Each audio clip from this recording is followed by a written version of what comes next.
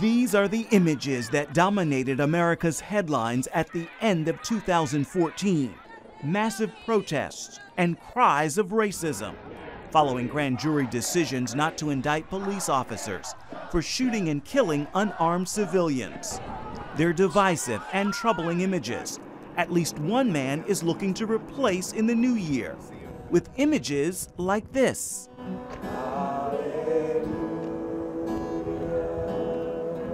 Christians of all races gathering on rooftops to pray. Initially, I thought just because it was overlooking the city, and in my own mind, I just thought it was cool.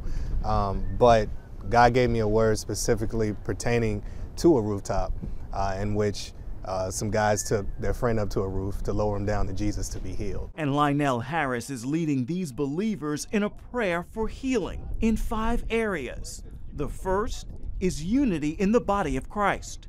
I believe if we set the example in the church first, then hopefully the world can follow suit. He's also praying for healing in the hearts of our country's leaders. We'll have leaders that are seeking God themselves, because the word says that when we have leaders that are righteous, then the people rejoice. And healing for those who've been the victims of racism. That they will be comforted and that they won't be plagued by unforgiveness. And then there's prayer for true equality.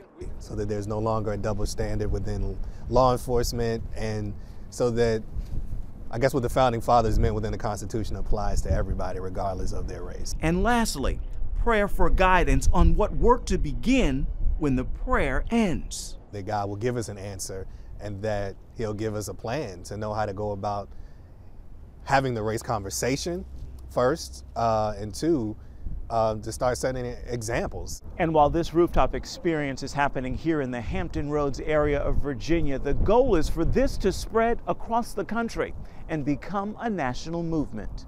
And this call to prayer has an easy answer. Consider just grabbing a group of friends. It doesn't have to be a big gathering, but just get together on some kind of rooftop and pray. And then just upload the video. And then we're going to all do it on MLK Day together with the hashtag The Rooftop, so that people are encouraged. Ephraim Graham, CBN News, Portsmouth, Virginia.